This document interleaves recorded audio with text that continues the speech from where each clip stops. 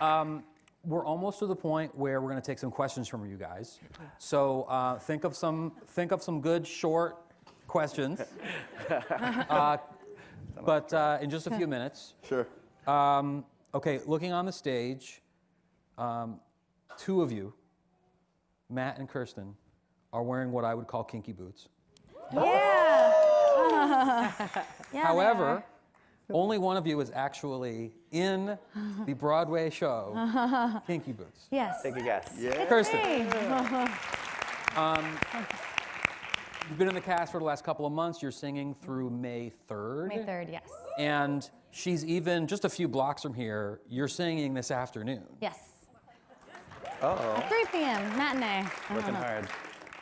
Tell us about how that came about and how do you juggle doing a daily Broadway gig with being in Pentatonics? Yes, it is very hard.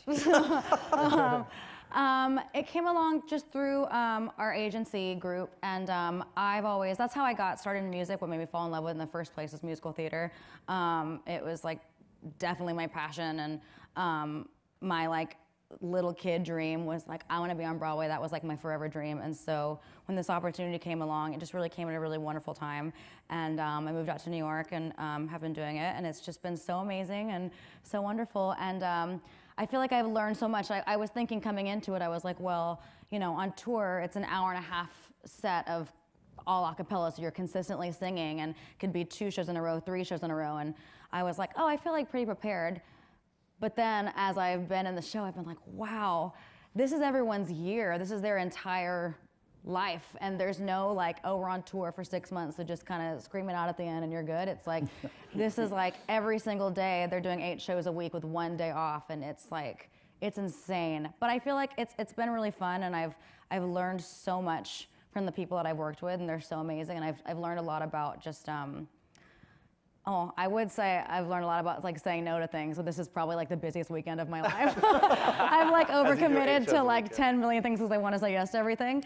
But yeah, I've learned so much from all of them, and I just, you know, I try to drink as much water. I have a lot of like very like holistic like remedies to like do. Like I feel like my dressing room is like a little like holistic pharmacy for myself. And yeah, and just focus and schedule, and you just have to stay on your game and make sure you go to bed and just really take care of yourself. I'm literally doing like everything possible to make sure to take care of myself, just because, you know, we have so much to do, and I want that to be successful, and I want obviously all my shows to be successful, and yeah. I actually got to see, I think Scott too. Yeah, got to see her. It's good. The show's phenomenal. So good. Yeah, you get to go see it. It's really Have y'all great. seen it yet? Yeah. Like 6 times, girl. It's awesome. But How yeah. many of you have seen her in the show already? And how many are like checking your phone right now on Ticketmaster or StubHub to get a ticket Brady's in before it, May David 3rd? Cook is in it. Oh, yeah. They're amazing. Oh, good. Other side projects or other extracurricular activities you guys want to talk about? Yeah, we have a side project. We have Superfruit. We just did like our first few shows ever. And they went so well. It's so fun and so insanely different from Pentatonics. They're both fun in different ways, but it's been cool.